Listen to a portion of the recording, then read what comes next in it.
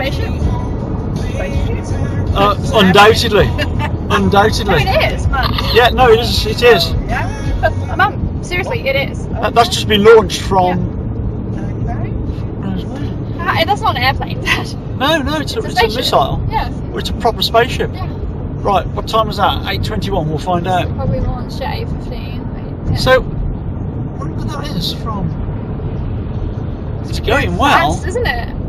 That's really. Wow. Yeah. I can't see it. You see the? I can see the vapour it put out. Yeah. I can't see It's up here now. Oh right. Yeah. It's going real fast. Wow. It's going really fast. Wow. It's not an aeroplane vapour, is it? No. So that's fairly local. That's been launched from. It's not Florida or anything. No. I know they've been doing the. You do see the SpaceX big ones. Yeah.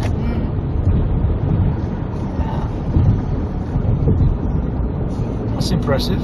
We'll find out what that was. Yeah, I think so.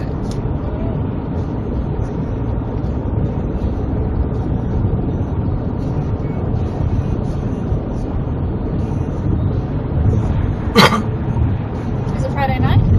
Yep, 6 minutes ago. SpaceX rocket set for a Friday night launch from the California coast at 8:14 p.m. Wow. From Vandenberg Space Force Base. A rocket will soar south along the coastline with the Falcon9 rocket with a payload for the National Reconnaissance Office. Okay. Well, that's cool. It's SpaceX, so it's in And I on got us. it on there, Yeah. hopefully.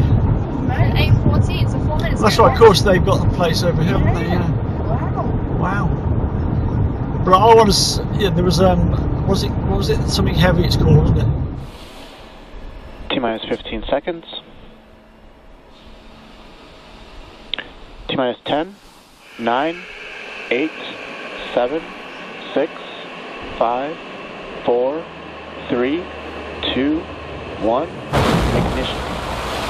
And liftoff Falcon 9, go SpaceX, go MROL 186.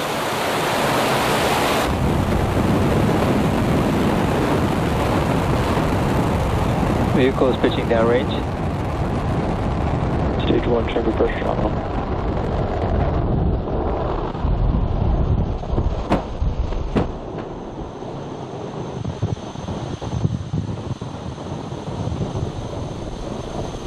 At T plus 30 seconds, Falcon 9 has successfully lifted off from Slick 4 East at Vandenberg Space Force Base in California. Coming up next, the vehicle will be passing through max Q, which is the point in the mission profile where the vehicle will experience the greatest amount of aerodynamic pressure as it ascends. Power and telemetry nominal. Good call out there. We should hear that call out for max Q in about 15 seconds from now. Vehicle is supersonic.